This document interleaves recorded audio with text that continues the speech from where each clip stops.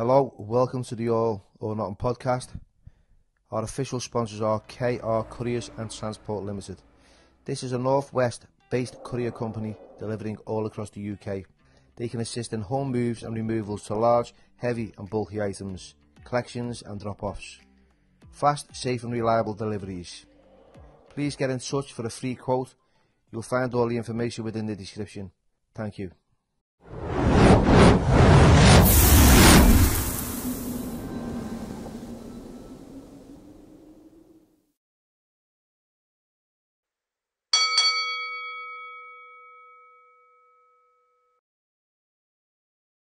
Hello everybody and welcome to the All or Nothing podcast, and today's special guest is Peter McAleese. How are you, Peter? Billy, fantastic. Billy, what a story this fella's got. What a story. I was reading about you this morning, just to recap. I've been reading about you last week and I watched a movie on you. Oh, brilliant. Yeah, I really enjoyed it. Thank you. Yeah. But this is your podcast, not mine. I'll get slaughtered. So, Peter, tell us a little bit about your early life. My early life, I was born in Glasgow. It came the end of the war and we didn't have any housing, so my grandfather went away to a part of Glasgow next to Berlin prison, and he found an empty block, a tenement block, and we just moved into it. We squatted in it, and before we knew what it was, the place was full, and there was 12 houses there, and there was 60 kids in the 12 houses, and it was fun. You know, people got on about the slums, hard background, everything. Do you know something that was terrific? Yeah. You know, we were playing all the time. We were always having games. The men get drunk, fought with each other, you know, which was natural in that time. Yeah. I actually enjoyed it, and at times my dad got himself locked up in Berlin because he was absent without leave from the army, and they put him in a cell where he could see our house. And my mother, you know, she was a real jock woman. Yeah. How, Peter, going to go and see how your dad's doing there? And he'd put things in the window, you know, different colours in the window of his cell to let her know that he loved her, or you know, just, or he was depressed, you know. And she'd work off that. And he then came out of jail and tended to beat me up for the next 10 years of my life. No, he didn't know any better. He'd joined the army, he'd been in army jails all the time, you know, just strictness. He just wasn't cut out for it. Yeah. I mean, he was in jail so much during the war that I just heard about him. I never saw him. It's mad, that, isn't it? And I went to my auntie's one day, and there was a soldier, and I said, "Hey, mister, are you my daddy?" You know what? I looked at him, I didn't know him. And then he came into my life. He finished up, he got discharged out of the army. But in those days, in the army, if you joined in 39, you came out in 45. If you joined in 40, you came out in the 46. 47 and so on until national service began, because we were trying to get that off the ground. My dad came out in 1952 because he had to pay all his jail time back, and it didn't go down too well with him. You must have been about 10 at this age as well. It was just a young boy. I was only a young boy, and he was always immaculate. You know, everything was spotless with him. And it was through being in military prisons, you know, everything had to be in its place. And then he got locked up and they discharged him from the army. And he went out to work and he got various jobs in the building sites. But he never stuck anything for too long. He was always moving on, you know. And he was very strict with us, you know. But there was also a funny side to him, you know. I look at it now, and we lived in this house. I mean, it was a slum, you know. And the great thing about Glasgow, this is why I'm proud of Glasgow. Our slums are the best, you know. he said, Kathy, I'm going to paint this house. And he got a job in the dockyards. He said, I'll bring some paint home. So he come home, and it was battleship grey. And what he'd got some of this yellow paint, the safety paint for the steps, so you could see the steps were there. And he painted the wall grey. And then he had a 4-inch paintbrush, and he went round the edge of it with his yellow paint. And the probation officer, I was on probation at the time, came to see me. He said, I see your dad's been decorating again. It looked like a set of goalposts, In his own way he tried, Yeah. He was an awkward and a difficult character. Extremely, he was hard, he was tough. And he started this pitch and toss school. And somebody came to try and dethrone him and take his pitch and toss school. So this guy comes from the other side of the city. He opens his jacket and there's a gun in there. And Kiter, which was my dad's nickname, opened his cell up like that. He had 2 guns because he knew the guy was coming. Anyway, he finished up in jail again. I think me and my brother had caused it. We went playing cowboys and Indians with a gun. The real one? And the coppers came along, where did you get that, son? It's my daddy's. So he got locked up, and that was him. He finished, he just had enough. He started to settle down in his own way. Plus the fact, we were starting to get older. And I couldn't wait to get away from home. It wasn't nice, Yeah. He was locked up all the time. My mother would say, so sort of Ballini prison was there. Our house was just 400 yards from the prison. And there was a big spud field there. It belonged to the prison for feeding the prisoners. And my mother would say, Peter, you better get some spuds, we're all starving. So I used to go and get some spuds, and then everybody else in the block twigged onto it. And before we were finished, half a field of spuds had gone, and the warders then sort of barred it off, at a gate. It was when you hear some of these movie stars speaking, when I was in the slums, so and so, and you get this heartache, and it was fucking terrific. I really enjoyed it. The people there, we all helped each other out. It was just the way they were. Yeah, you took me back myself to when I was a kid at the 70s growing up. It was a lot. It was a little bit after your time, but at the same, there was none of this. There was no temptations that we have today. These kids, and you're not locked in your room on an Xbox and playing on these games. It was like you were outside. And when you made the best of what you had, and they were fun times. So I was smiling to myself as you were talking about that, because we lived in empty shells of houses, and there was no health and safety back then, and there was no one stopping you from doing what you wanted to do. So it was exciting, but at the same time, it was quite dangerous. Anyway, when we first went to that slum building, as I say, it belonged to Ballini prison, and they just came up with a big van and arrested everybody that was in the premises. And I was only young at the time. I'm sitting, there's coppers all over locking us up, and they took us to court, and the judge said, have these people got anywhere to live? Can the corporation house them? They said no. He says, well, don't ask me to put them on the street. So we stayed there. We were there for about 10 years. Wow. Yeah. Wow. And we moved on from then. I did a wee bit of boxing.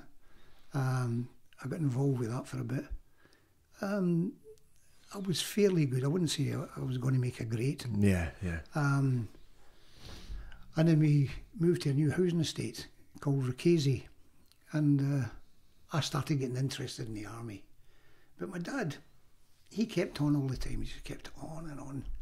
How we were holding them back in life, and one day I just got up, hitchhiked to Aberdeen, and got a job there.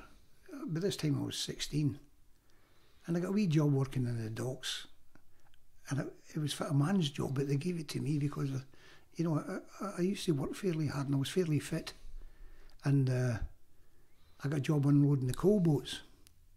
And there was a guy there who used to turn up to work every morning. Now, don't forget, we're working with coal. And he had a sweat rag around his neck when he turned up for work. It was spotless. And his boots were always shining. You know, we're working with coal. So I got to know him. And he'd been an ex-RSM in the army. Yeah. And he said, I used to ask him questions about it. Because I was always obsessed with the parachute regiment. And he says, it's a must, son. But I'd like to go back to when I got interested in my first interest in the parachute regiment. Yeah, please do. Yeah. It was I seen these guys jumping from a balloon. You know, and I went, you know, and they had these camouflage jackets. And they were all sort of well-built boys and that. And I was obsessed. There was a movie came out called The Red Berry. And I watched it just to watch the parachute scenes. I just kept following it from movie house to movie house. And one day I saw a para walking through Glasgow. And his bearing was, it was phenomenal. You know, his shoulders back, he really looked apart. The boots all built up. And I just kept following them all the time. And he eventually turned around and said, what the fuck are you doing following me for, you know? And I, as I say, I was obsessed with the parachute regiment. And I finally, as I say, I met this RSM in Aberdeen, and I joined the army in Aberdeen, in Market Street.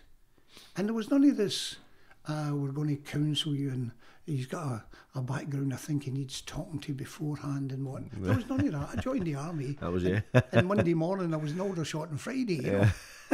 And it was really funny because I got into the parachute regiment depot and everybody was, you know, smart, moving about. I went, this is the life for me, you know.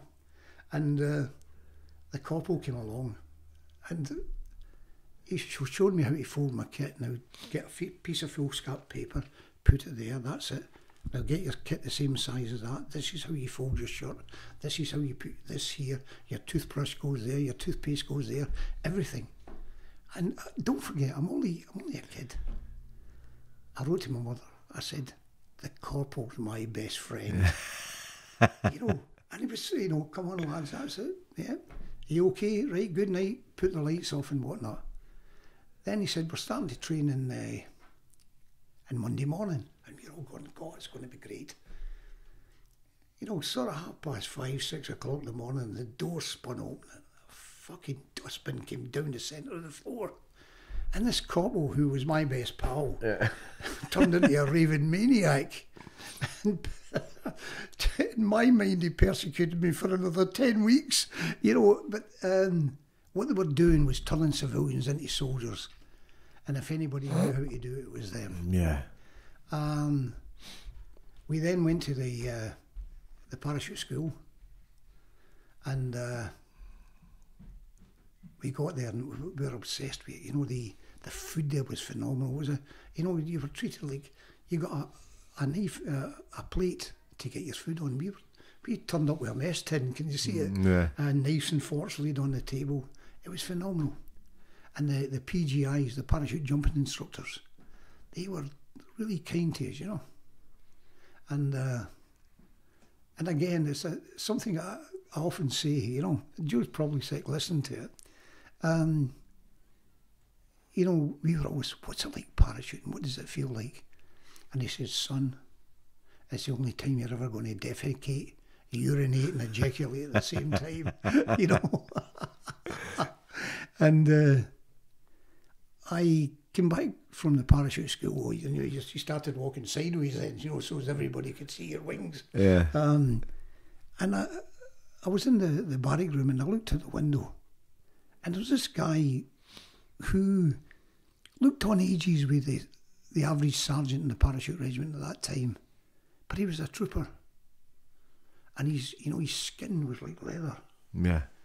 And he had a beige beret on. And I couldn't understand it because he was a trooper. And I went, who are they guys? She said, well, that's the SAS. So I did a bit of time in the battalion and the mortars, which I didn't particularly enjoy because I was too young for it. Yeah. For the mortar platoon, they were all old soldiers, you know. And I then went to the SAS, and I couldn't believe it. You went into the kitchen, how many sausages do you want? You know, so and so and so on. And it was all done for you. You collected your plate at the end. I went to the stores. There's some kit over there. Okay, kid, take it. Well done. Nobody ever roared or shouted at you. You know, you weren't wiping saliva off your face every time you spoke to an NCO, you know. Yeah. But it was a totally different approach to it. It was personal. The instructors, once they got everybody sorted out and they get rid of the dross, they were fantastic to be with. And you learned an awful lot from them just through talking to them. And it was, I really enjoyed the SAS. And we did the hills. We did marches over the penny fan and whatnot. And I had a terrible gap in my training. I was bad at map reading. And this guy called Tanky Smith got a hold of me. He says, "You're not too good at map reading, are you?" I says, "Well, I'm guessing most of the time." So what he did, he gave me a sketch map. And there was no, all it was a piece of paper. No grid No on it. grid, nothing. And I was using the compass all the time, so it taught me to use my compass. And it just all gelled together. The exercises, we then went on to continuation training. The exercises were phenomenal. There was a lot of imagination used. Yeah. For example, we parachuted into Sunnybridge, and you know we got to meet an agent. But you know it's a Sonata Plateau by then. You know, it's the name for the exercise. And we get there and we meet an agent, and he says, "Right, so and so and so and so, you're going to go, and you'll go to such and such a place. You'll meet an agent who will brief you on what's actually got to be done and fill in the final parts of what you've got to do. But you've got to watch yourself. He's drunk. He drinks an awful lot." Now, this is part of the exercise. Yeah. We got there and we had a guy there and he was genuinely drunk. Yeah. You know, we had to pump information out of him, you know, and he must have drunk about 30 pints or something, you know. And we worked out from there, and the exercise then took us to another part of the country where we met another agent. We had to do a little demolition job, and we finished up. We had to go to a safe house. I went into the safe house, and it was like something out of a movie. You know, there was no roof on this. It was an old farmhouse. Yeah. But it still had the rafters. And there was something in the rafters turning around slowly. They'd taken a dummy and hung it there. This was the agent we were supposed to meet. Yeah. And he's sort of turning round in the moon, and there's this shadow, you know. We walked into this building, we nearly shit ourselves, you know, at first sight. And then we went to another safe house, and it was just... And I tallied it up at the end of it. You know, we'd marched about 80 mile. And it was so exciting because you were trying to achieve something every time. Yeah. You weren't marching for the sake of marching. Yeah. There was a goal at the end of it. Oh, yeah. And I actually then went to D Squadron, and a guy called Ron Eddy, who later died, came and helped me over with my kit. It was terrific. You know, and the whole attitude was there, but I was still a bit immature. You know, and I had this Glasgow attitude, you know. Partially, I think I got it off my dad, you know, just let them have it, you know. And I was doing more than my share of fighting. And I got into a fight with a corporal, and I got RTU'd back to the Paras. And the great thing about the SAS, even when they were putting me out the unit and sending me back to the parachute regiment, nobody ever shouted at me. No. Nobody. They just said, "Off you go, come back in a couple of years." And I went back to the parachute regiment, and I was ready for it. I always enjoyed the paras, you know. I just wanted to be in the elite, you know. Yeah. And I became a section commander. I then done my 2 years, I went back to the SAS, and by this time we're in Borneo, Aden. You know, we were scrapping all the time. And Borneo was mainly reconnaissance. So we went to Aden, and I was an Arabic speaker, so I got landed with a couple of trips there. And we get kitted up one night, and we went out on this patrol, and we climbed a mountain called the Jebel Barash, went over the top of it, and we went down. And the troop sergeant said to me, "Peter, there's a shepherd up front." And I started talking to this shepherd, and there's certain things I can remember. Was the smell of the guy. It was a sweet smell, a scenty smell. And the guy was shouting all the time. I'm saying, be quiet, you know. And we said, have you seen anybody come down here? And he was shouting, and he just pointing and pointing. So we carried on down this wadi, and we got there, and there was a group of men. Dave Haley came to me again, the troop sergeant, and he says, there's some more shepherds there. And I went, 5 shepherds? Yeah. And I went to speak to him, and he shot Dave Haley in the chest. And he stood up, I pumped about 5 rounds into him, and I moved back, and a firefight started. And they were really going for it. They were already set up. They had prepared for battle. They had a light machine gun with them, and they really ripped into us. And I stood back against the wall, and something landed in between my legs, and I just heard a crack. I thought it was like a stone, and this crack went off. Anyway, we carried on with the contact. We sorted the situation out, and the next morning I went back to see to where I was, because I'd killed my first man. And it wasn't about taking somebody's life, it was about not letting my instructors down. Yeah. You know, being one of the guys, being accepted as one of them, you've done your bit, you know. And I went back, and there was a hand grenade line where I'd been standing, and it was an old 36 grenade, and it had cracked open, and only the detonator had gone off. And thankfully, as I say, I often say, I've got a family now, so yeah. I don't like to think what would have happened if it had gone off, you know. Yeah. It was really professional. The guys were good, and we carried on in Aden with skirmishes, firefights, and it was funny. But there was one night we came in, and I was drinking with one of my mates.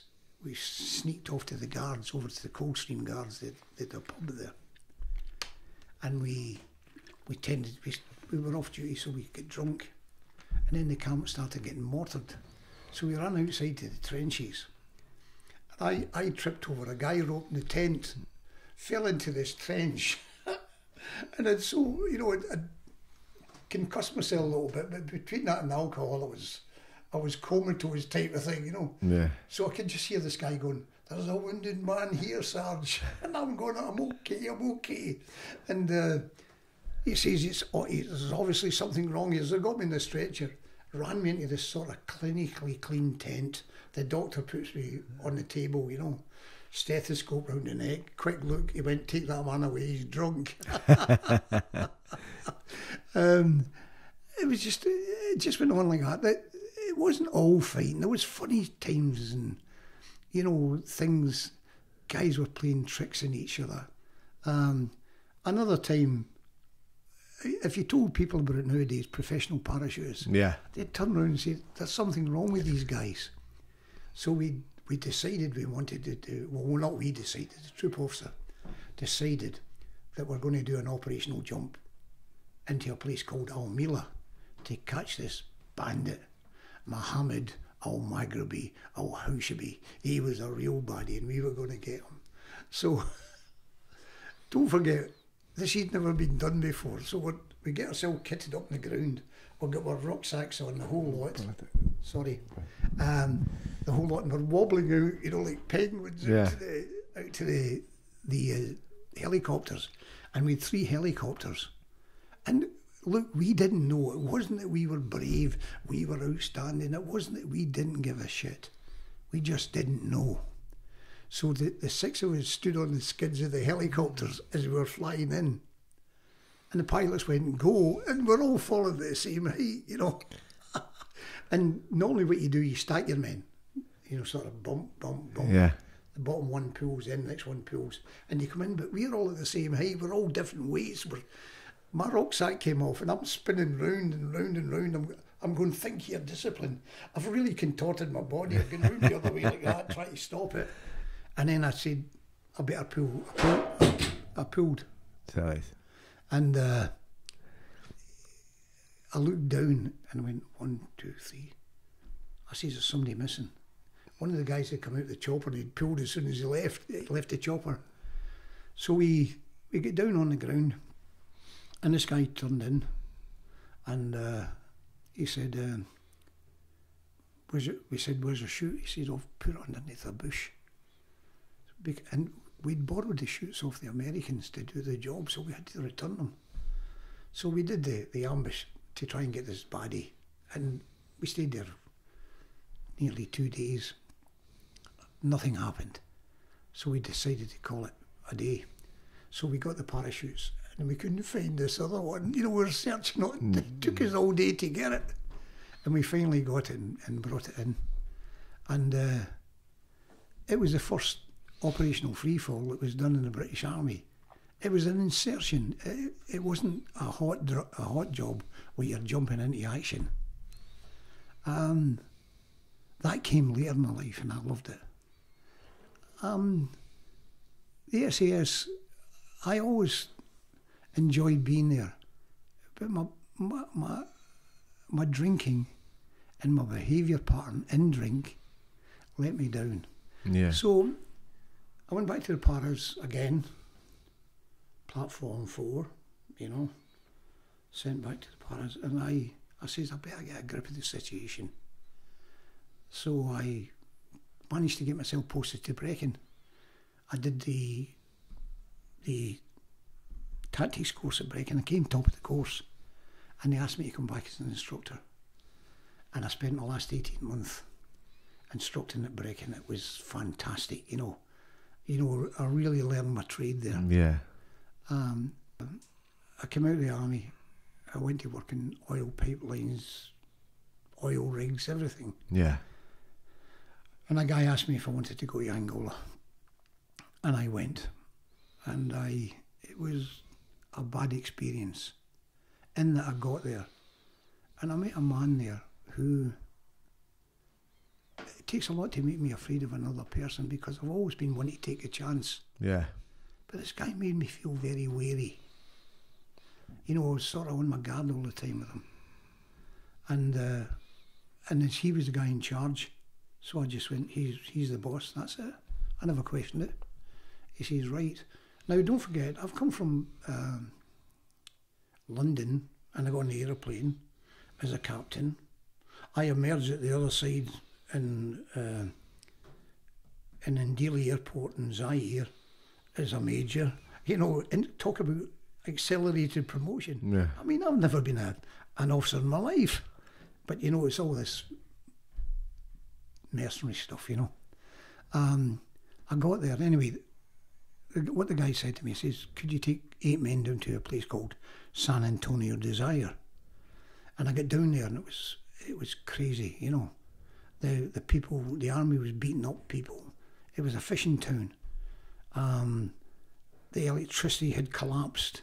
The hospital had broken down. Everything was a state of disrepair. And the kit was lying in warehouses all over the place that they needed. So with the guys, you know, I got them, and we got the hospital up and running, got the electricity back on. The town had lights again. They could start operating again. I got a ton of medical kit. There was an old American ship lying out on the bay. I went on there and I found medical kit for Africa. So we got that sorted out, and I then started an MP unit because the soldiers were all out of hand. So I got all the heavies out the army, yeah, and I made them MPs, and they had to control the soldiers because the soldiers were out of control. So everything came right, and it was looking great down there. And one of the guys came and said to me, he says, Peter, thanks for bringing me down here. And he says, you done the right thing. I says, why? He says, Callan was going to kill you. I says, for what reason? He says, opposition. But I says, I wasn't in opposition to him. You know, I just went out there to get a job. Yeah. Anyway, that happened. And I just carried on doing the job I was doing. And Holden Roberto, who was the president of Northern Angola, came in to see me. He says, I want you to go up and arrest Callan. My heart started going bubbity bump, you know. And he says he's been killing people all over the place. Yeah. So I then flew up to Kinshasa, where Holden Roberto was living at the time. And he says, these are going to be your bodyguards. There was some Americans there. We want you to go and arrest them. I said, yeah. And I walked in and I went, looked at these guys. I was a bit wary because I didn't even know who they were. Most of the guys that I was working with in Angola, I knew them before. And we said, okay, and they were there. We flew up to Makela and I seen a vehicle coming to Makela with a machine gun on the top of it. I went, and I could only see figures on it. I couldn't see who was actually on it. My heart was going bum, bum, you know. And I got off the aircraft. I went to walk towards the Jeep and my bodyguards had deserted me. You know, I now know how Jesus felt in the Garden of Gethsemane. I was on my own. Just bailed you. So I went there. Unfortunately, Callan wasn't there. A guy called Sammy Copeland. Anyway, we got sorted out, and I says, "What's been going on?" I said, "Well, let's take you there first." And stories started emerging. Now, Sammy Copeland from the Paris had a fantastic reputation, but he'd fallen under the. Could you take that name out? Yeah. He'd fallen under the spell of Callan, and he was into the killing and whatnot. And I said, I heard there's been a massacre. He says, yeah. So a guy came to take me, a driver, and I drove up this wee entrance, and there was an eerie silence. It was like something out of a movie. And he says, it's up here. I says, it's here. I could smell it. I walked in, I think it was 13, 14 guys lying shot. And one guy was lying, his hand on a bush, and the back of his head had been blown off, and it made an impact on me. I said, how can professional soldiers do this to each other? We're all supposed to be on the same side. So I got back, and it emerged that I'd been involved in all this. And Holden Roberto went, right, let's have a court of inquiry, you know, and we tried to do it as best we could. We brought guys in, and Sammy had definitely been under the influence of this guy. And it was just too much for him. You know, he bolted, and a guy shot him as he bolted away. And I looked at it and I went, this is never right. And I went back to the guys, and they all looked as if they'd been in the First World War, you know, black under the eyes, looking into fires, no, not looking anybody in the eyes, smoking. Just dead in the eye. Yeah, it was gone. And I says, right, line up. I got them lined up. I says, right, who wants to go back home? Who wants to stay? And they went, oh no, another hatchet man's here. And lucky enough, my cousin was among the group. Yeah. I says, reassure them that I'm okay. Some of them volunteered to go back. I got them out straight away because all we do is lower morale of the rest. But the funny thing is, a lot of the guys that left were men who were extremely fit. They had good backgrounds. And I was left with a couple of kids that had never been in the army and guys from World War II. And they says, yeah, we'll come.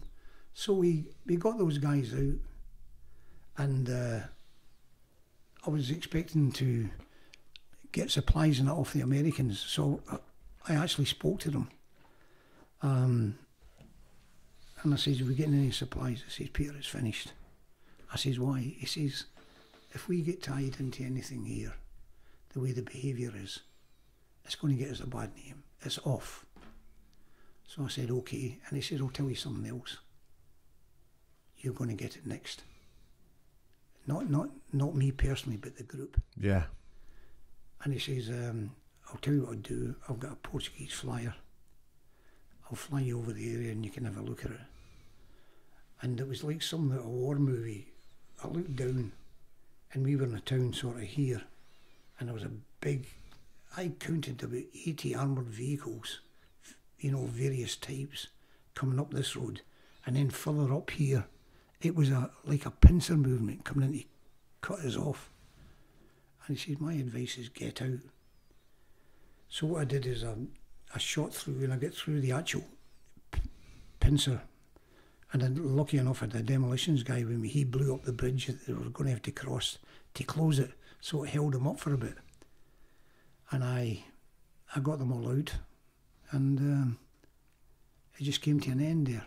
It was a tragic affair. I got back after it. I went to see the embassy, spoke to them, and I said, "Right, I can only give you the names." I tried to do it as best I could. Yeah. I came back to England, and then nothing was going. I sat at home, and the soldier had come back into me. I'd had the bug again. I said, "I'm going to go to join the Foreign Legion." So I was on the way to join the Foreign Legion, and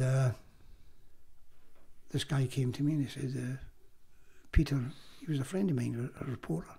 He says, "Stay away from there." He says, "They're not doing anything at the moment. My advice is go to Rhodesia." I says, "Yeah, okay."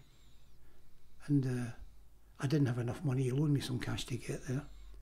And I flew out to Rhodesia, and I joined the Rhodesian SAS. And now, don't forget, I've been a staff sergeant in the army. And I got made a recruit. I had to do 5 months recruit training and then do an SAS course.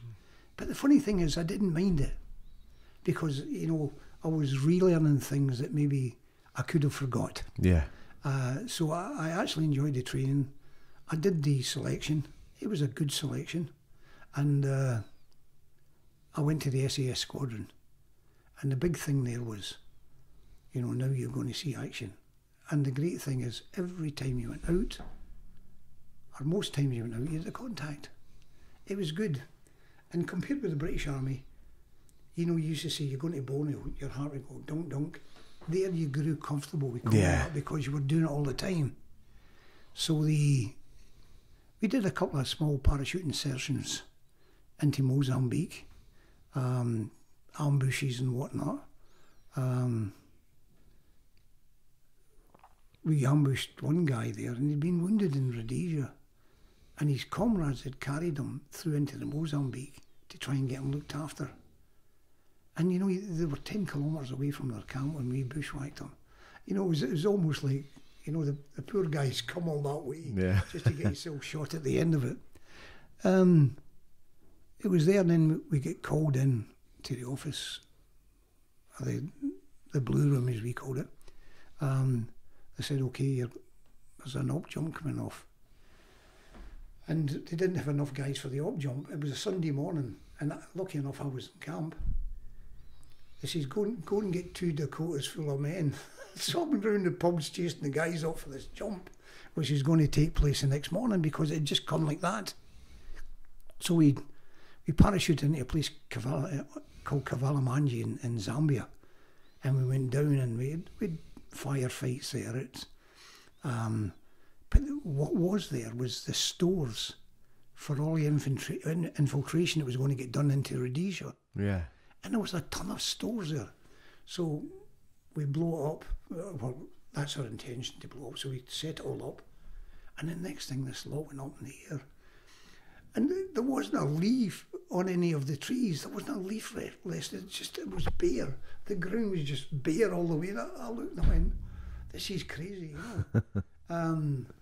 We come back from that, and then it says, right, you're in for the big one, So we we got this fantastic briefing. We were moved back out to New Serum, and this was later on, and we moved to a place called New Serum, which was where you did your parachute training, and there was a big model lay on the floor. I just had a peep, and the guy said, "You're in for it this time." This was one of the PGIs, they'd been listening in on the briefing. Yeah. So we got a briefing, it was very clinical, you know, and the presentation of the briefing was outstanding, you know. You felt as if you were on the ground there. It was that good. And so it says, right, you'll be jumping in tomorrow morning. And we got there, and I've never seen soldiers behave with such a sense of purpose. We were kitting up and everybody was helping each other, you know. And, you know, you could just feel that we wanted to go. Yeah. And we emplaned. And what the Rhodesians had done is, over this camp that we were going to attack, they'd sent a civilian aircraft about 10 days beforehand.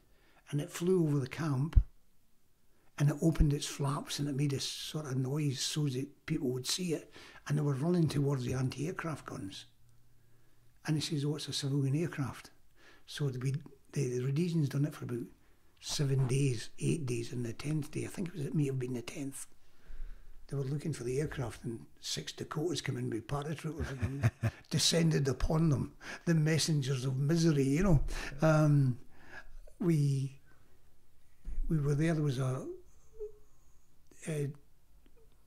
4 dikes, 6 dikes full of RLI and an SAS, and we did a partial envelopment, an airborne envelopment, and then the RLI came in the other side with helicopters, so we had them boxed, but in case there was too much, we left a gap for them there, but that was covered by K cars. Yeah. So on that op we had Canberras, we had freighter aircraft, we had some old vampires, you know, the old jets with the 2 tails. Yeah. We had some of them, and we had a load of gunships up there. So as I say, I jumped out, well, I was flying in, and you know, and I seen the flight coming up, buff, buff, buff, and the pilots, they just carried on as if, you know, nothing was happening. And I stood there, and I was number 2, and I said, Peter, you've been listening to stories like this all your life. Yeah. Now it's your turn. And I went out that door, and I got hung up in a tree, and I was trying to break the branches to get down, to get my feet. My feet were just barely touching the ground. I tried to break the branches, and this guy started firing at me. And he bum, bum, bum. So I hit my cape well, the releases, rolled onto the ground. I got behind an anthill, and he was shooting the shit out the top of the anthill. So I got out of my parachute, I got my weapon, and there was a guy called Kluzniak, sorry, no names, on the other side of me. I'll call him the posh jock. And I got up, and this guy was firing at me, and Kluzniak was firing from the other side. And I just heard click. And he's been trying to kill me now for the past 30 or 40 seconds, and he puts his hands up to surrender, you know. Yeah. He went bluterating between the lamps, you know. We fought there for all that day. We'd done a load of ambushing during the night, and they were coming on, comrade, comrade, and we were shouting comrade back, and they were walking into us. And we finished up, I think we killed just over 1,000. Now, bear in mind that we were very inferior in numbers, but we had the assets. Can you see that? Yeah. And we made use of those assets. So we came out the next day, and we're going, oh, let's get in the pub, get the war stories going, the kit on the back. Yeah, this is going to be great, you know. And I don't want to talk about it to the wives, you know, the bullshit you normally get. Yeah. And they says, this way, guys, they put us in a fucking cage. They said, you're jumping again, and say, that was a Saturday morning. So it was another camp called Tembu, which is right in the Mozambique, and it was near the Malawian border. So the same drill again, same type of briefing, very motivated. We jumped in there, and it was good scrapping, you know, and it was, you know, we're in the era of body counts, you know. We killed about 600, and again, the thing was so well organised, so well planned, that we knew we would win before we went. Can you see it? We trained for this. You know, I mean, these guys were, as I often say, they weren't the Waffen SS. These guys were good at shouting communist slogans and whatnot, and singing freedom songs and whatnot. But fighting, they had a limit. Some of them could, but not all of them. So we did that job and came back, and we did numerous other insertions in the south. We did one jump where they dropped us too high. It's a place called Mororo, and the camp was in a dip, and there was a mountain either side of it. So we couldn't fly in at a normal height, which for us was about maybe 4 to 500 feet. We had to jump at 1,100 feet. And, you know, because we couldn't get down to it. Yeah. And we could see all the gooks running under us. And we landed and we started sweeping towards what we thought was the camp, or where the camp was. So we had 1 or 2 contacts.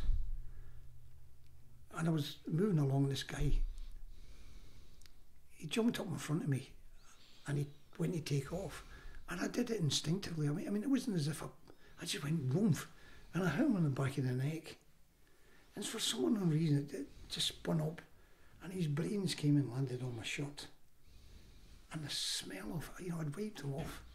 The smell of it, I could smell myself until the end of the op. It was humming. And we just got from there, and I had a look at it, and by this time I got offered a job with the Salute Scout Special Branch, just working for them. We did a little job down in Malawi, where we went through Malawi. There was a thing called exchange au pair, where the regions did jobs for South Africa and vice versa. So we were doing this job for the South Africans. So we landed there, they drove us up to the border, and we had a source with us who was taking us to the house that had to be done. We're going to teach these guys a lesson. You know, nobody messes with us. So we then cut the fence from South Africa into Malawi. We walked down inside Malawi. My mistake, sorry. Swaziland. Got that wrong. We turned left, cut the fence, holding it, putting wire in, wiring up as we crawled through. Everything was done properly because we'd trained for about 2 weeks on this. Went up to the house, and I was this guy giving the okay. So we had these things called bunker bombs, and the Rhodesians had devised them, and it was just plastic explosion crammed inside a grenade canister with a detonator from a hand grenade in it, and you bent the spoon so it came out further. So you had like a can of beans with explosive inside it, and you had the mechanism for a hand grenade. So I blew the whistle for the thing to kick off. One of the guys threw it. We hit about 4 windows at the same time. One of the guys threw one, it bounced off. There was wire mesh there, you know, mosquito net. Yeah. It bounced off and it blew me about 4 or 5 feet into the air. Okay. And lucky, my job after that was to run into the house, put a parcel of explosives in centre to bring it right down, you know. And I couldn't hear a thing. I just ran in and done it. So we took off, and the next thing, woof, and this house went up. I mean, there was 30 pounds of explosive in it, and all the tiles were all floating down, you know, and we weren't out of range and were lying on the ground like that. And we took off, and you know how you're so clinical on the way in, clip, get the water. We just walked up and went, ding, ding, ding. Messy underwear. Aye. So we'd told the South Africans, the guys who were helping us, to get us water because we'd blackened up totally and we were wearing enemy uniforms. Anyway, we got there, they said, oh no, we brought you some beer. You guys like you deserve a good drink. There was no water to wash ourselves. They never clicked. So we're sitting there drinking this beer because we've been running sort of most of the night. And a couple of pints of beer, we're all smashed out our minds, you know. And they eventually stopped at a stream. And we just walked in the stream and washed ourselves as best we could. And it was funny because we walked into a hotel we were living in. The guy says, where have you been? Oh, we've been visiting coal mines, you know. Yeah. he just looked at it and shook his head. And then it came to the end in Rhodesia, you know. That's some honest to God, it's like just a career. It's just like it's crazy. So what happened with the Cali cartel? I read about the Colombian Pablo Escobar. That's a big thing on your documentary. I got approached by a guy called Dave Tompkins who had met in Angola. I went to see him. He got blown up in Angola. I went to see him in hospital. Yeah. And we got there, and we were all sitting. Everyone was broke. We were sitting in the booth hall in Hereford. We're all sitting nursing pints in there. And Dave came in, and he was always well dressed, Dave. You know? And came in, he said, Peter, he said, I've got a job. I says, what is it? He says, killing Pablo Escobar. I went, terrific. And it was all the guys who I would have taken anyway with me sitting in the pub. So we got together. It then became top secret, you know. So we moved into a corner, talking, no hand over the... And the next thing, Dave pulled out a wad of cash and started giving the guys up front money. And the whole demeanour of everybody changed. It turned into a piss up, you know. Yeah. I then flew out to Cali with Dave. We met these guys, businessmen, who were the Cali cartel. Yeah. They asked if we could kill Pablo Escobar. And I said yes. Now, Dave always handled the money side of things, and he was good at it. Very fair, very honest. Loads of integrity with Dave. He then says, right, we can do the job if you give us what we want, but it's going to cost you. And he says, tell us what you want and you'll get it. Helicopters, done. Grenade launchers, done. M16 rifles, done. You know, and a medical kit, done. And as I said, I did an interview once.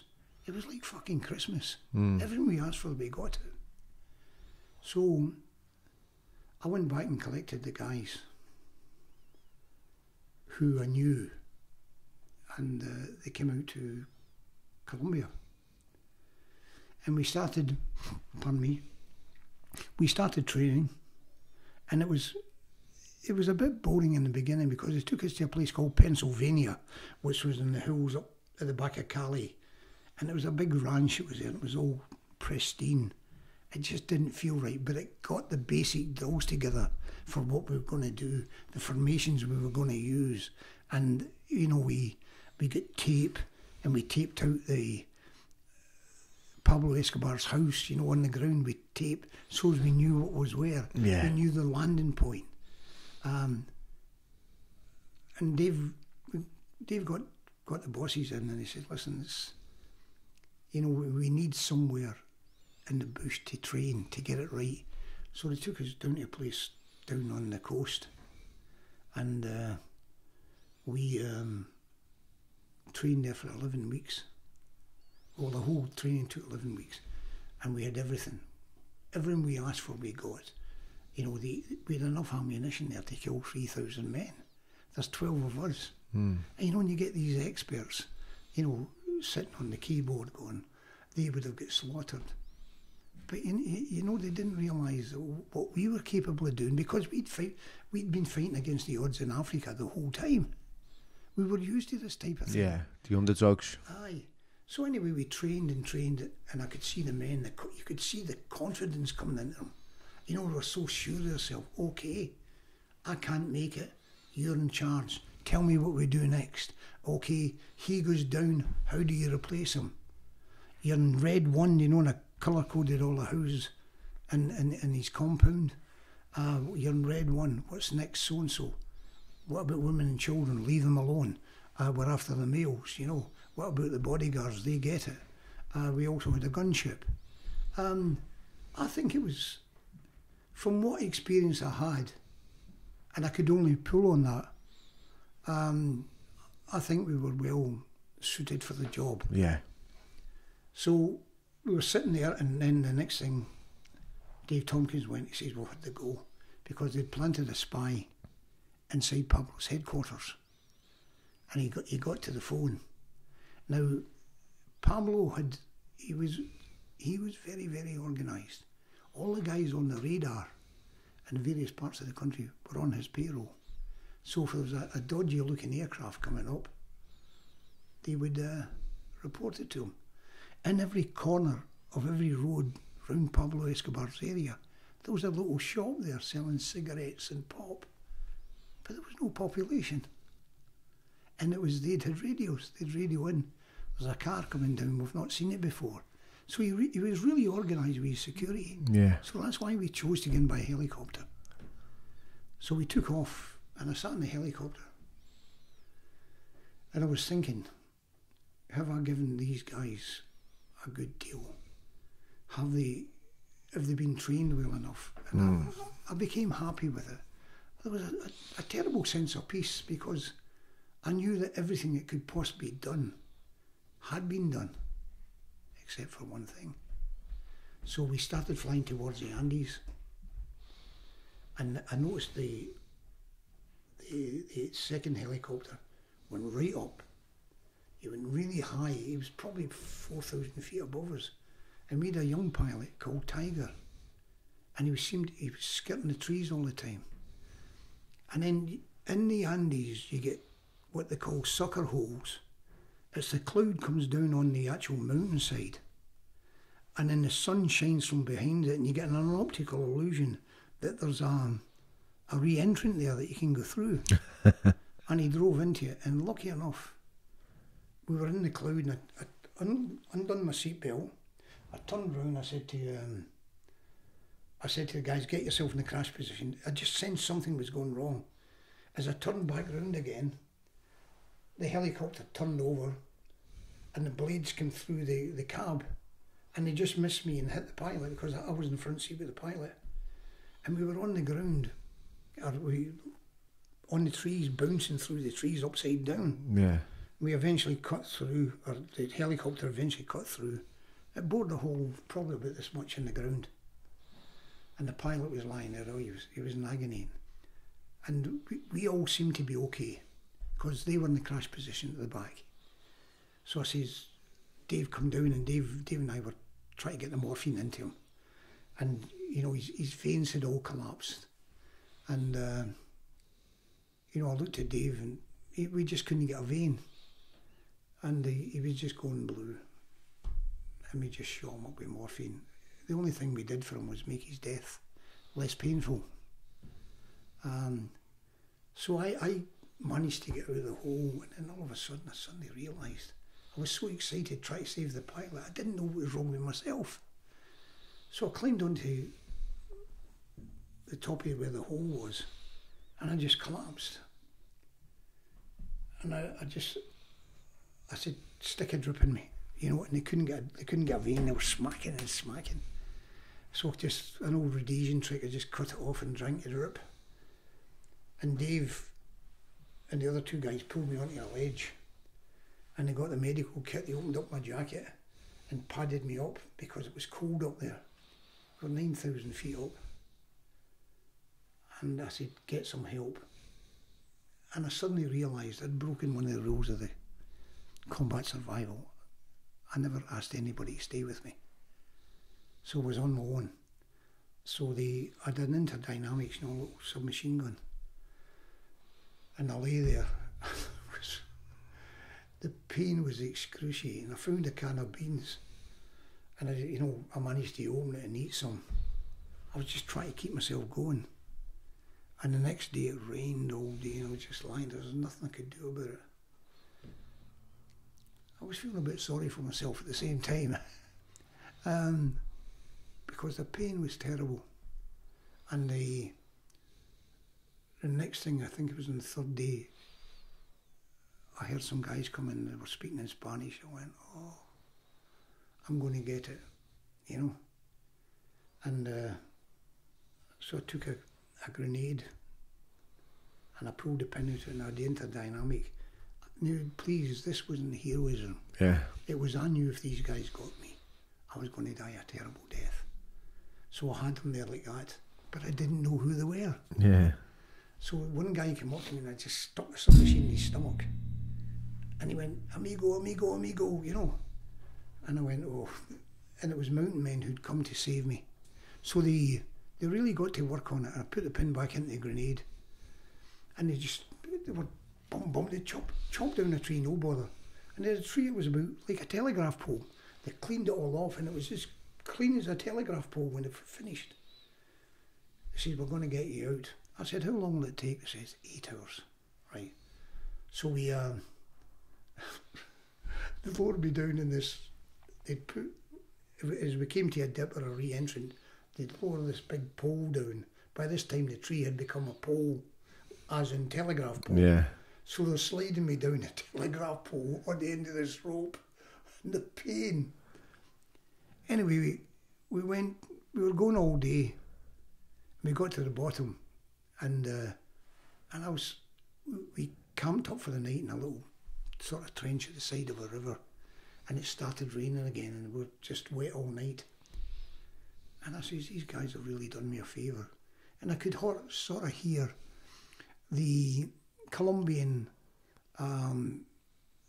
one for you, one for me, and one for you, and two for him, They'd robbed me of the escape body I had and they were splitting it up. And I just said to myself, well, what's a life worth? So we carried on the next day, same thing, down again, down again. And we eventually got to this little hut and they threw me onto a bed that was made out of hessian. The old bags hessian. Yeah. And I lay there, I just went bump. I was out. Then they come in and said, the helicopter's coming, the helicopter's coming. I says, and I'm expecting it to be British style, come right into the side of the hut and I step onto it. I says, where's it landing? This is the top of that hill. So I had to climb another hill and I've got a stick there. And I'm pushing myself up. And I got to the hill and the helicopter came in. I lost my balance and it blew me back down the hill again. And very, very fortunately, I was exhausted, so I couldn't resist it and I just let it happen. I went back up again, then they got me and put me in hospital and the surgeons went to work on me. I'd caved in ribs a whole lot. I thought at one stage I'd stove chest, which you could die with, but it didn't appear that way. And after the third day, they says, we've got to get you out of here. I says, what is it? The baddies, they've got an idea that you're here. So I get shipped out and I went back to Cali. And the guys really looked after me. I was lying in bed there and I was just totally blue with bruises,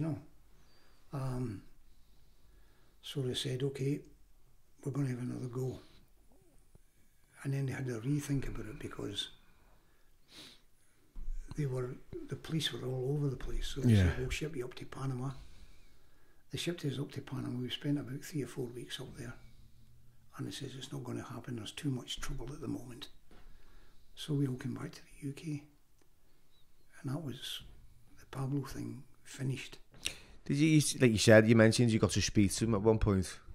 Yeah, there was a couple of things happened and they were really funny. Because we'd been in Colombia before, and we'd trained some guys. And this guy came along and it was like a sort of looking at what I was doing, and we were doing a jungle lane where guys were shooting. And I met him and I noticed that he had really high-tech kit. you know, satellite telephone phones and that. They weren't around at the time, you know. Yeah. All the mod comes. Yeah. And I went, this is too much. I noticed they were all tooled up extremely well. Yeah. And one of the guys I was liaising with, there was army guys with us the whole time. He says he wants to have a chat with you after this. So they took me there and I chatted away. And I found him just a normal guy. But you could see he was the boss. Just his presence alone, you could feel it. You could sense that, you know, there was some strength behind him. Yeah, and I met him there, and I found him to be he'd done an awful lot of stuff for the people of Medellin. But if you stepped in his road, he was quite capable of killing you, you know. Yeah, definitely. But at one stage, these guys I was training, he sent us down to the Essequibo River, right down in the bottom of Colombia, and we're training these guys. And the food there was atrocious. You know, we had a cook there, and we nicknamed her Typhoid Mary. And honestly, you go like that, and you know, you become so starving, you just eat it and swallow it. Yeah, I've done that. You don't want the taste of it or the aroma. And we said, right. She had this big cockerel, it was about this size, and one of the guys went, I'm having that bump off of the head, and they cooked it for themselves, you know. And she wouldn't talk to us. No. So the food in turn gets worse, you know. So I said, can you get us some meat? Can you get us some meat from somewhere? So the next thing, a boat comes up the river, and it's got a cow tied on it, and you know, the only thing that was out the water was the head. So they pull in, and we've got you a cow. A cow. And the next thing, the argument starts. Every one of them's an expert. I'll kill it. So they get a branch of trees, you know, the bushes. They put its head in the middle of the branch, and it's there like that, and it's looking at them. And this poor thing's wondering, what's going to happen to me here? And they're all arguing who's going to shoot it, you know. So they shoot the thing, and it stayed there for about 2 minutes, went, Ew, and it just dropped dead. So then they all become butchers. There's knives flying all over the place. They're cutting this animal up, you know.